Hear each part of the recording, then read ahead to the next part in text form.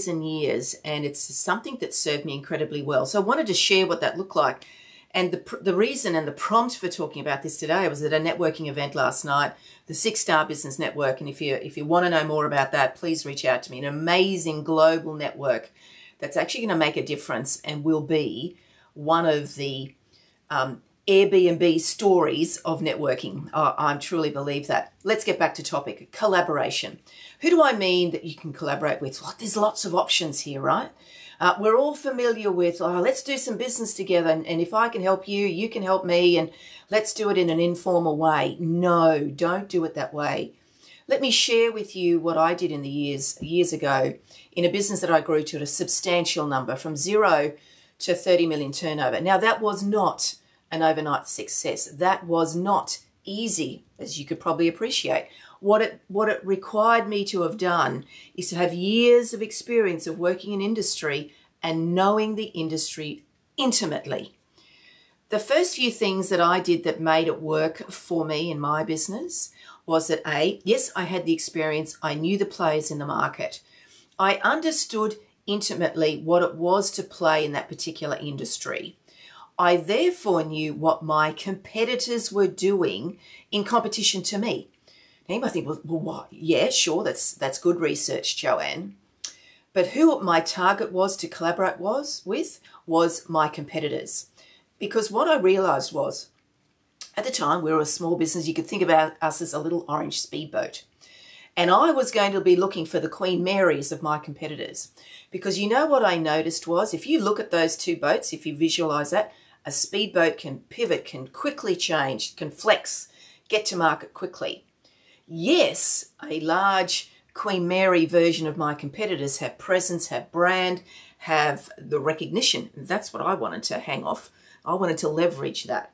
But they couldn't turn quickly. They couldn't shift. They couldn't stop. They couldn't change. They couldn't pivot, do any of those things. And so therefore there was what I recognized was there were some gaps in their market that they weren't able to quickly to shift to. So the things that I did that made it work for me, and it wasn't easy, it took some time, but I managed to make collaboration contracts with my largest competitors, with 5 of them at one given point. So yes, I intimately knew how things were going to, what their gap was in their market. I knew how to fill it. I created the processes in place as I already had those agreements in place. I put the systems in place. I used automation. I had high-tech, high-touch component to my business. Once I had all that in place, because I was building a business anyway, I needed these things. But the only way that I could scale quickly and efficiently and well was to go and speak to my competitors and say, hey, I have this version of my business. We're exactly the same. I'm just this size. You're this size. I recognize that there's a gap in your market. How about I fill it? How about I make it really easy for you? Here are all the processes. Here's the flow charts of how we're going to do things, the workflows. Here's the systems I use. Here, I'm going to make it really easy for you. You can have full clarity of what I do on your behalf to sell a product. So I was going to leverage off the products they had and the funding that they had. And I had created my own version of products to take it to market.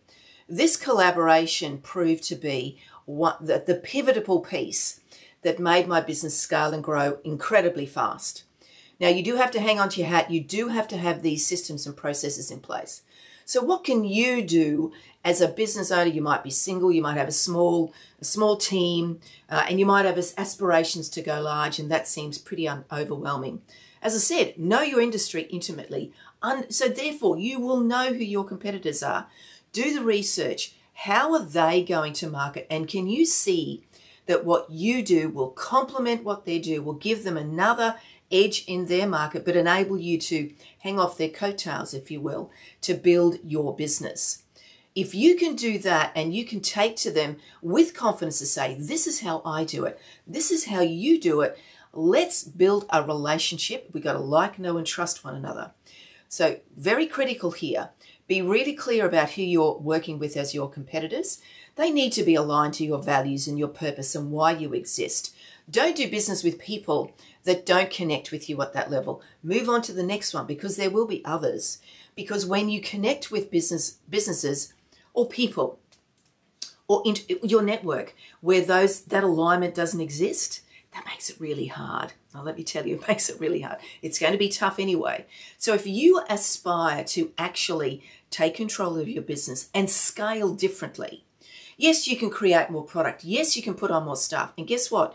You most likely will need to do that if you are successful in your collaboration. Here's another idea about collaboration. What if you're aware you're a supplier, there's another supplier here that sells something that complements what you do? What if you collaborate together, put an agreement, a formal agreement in place? Don't do it ad hoc, don't do it casually. But if you put a formal agreement in place and you've got two players and you know that there's a bigger opportunity with a larger organisation or government or a tender opportunity or contract opportunity, why wouldn't you collaborate with somebody sideways to present together as a joint agreement to this large company to say, well, we can do this bit. You know, this company here that we're aligned with our values and purpose, their service is actually with ours, gives you the solution that you need. Why wouldn't you do that? You know, it's a win-win for all three parties then. So that's a little bit different again.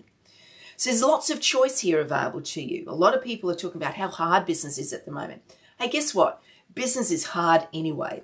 Don't do it alone. Find others that you can do business with.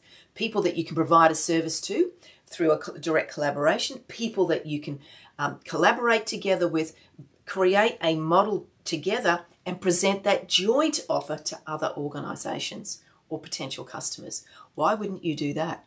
So if you need to know more, contact me at NavigateBiz, NAVIGATEBIZ.com. Lots of programs that speak to that.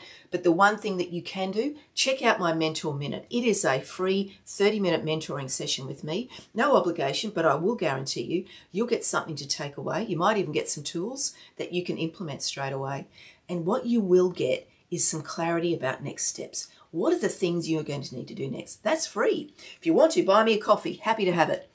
Weak latte, no sugar. That's me on Zimmel. A little bit special there. But if you need to have a chat, have a sounding board, contact me through Mentor Minute. It's in my shop, navigatebiz.com. I can't wait to see you. You have an awesome day. Hopefully, this has given you a few little sparks of ideas that how you can grow and scale from a different perspective. You have a great day, and I will see you next week. See you soon.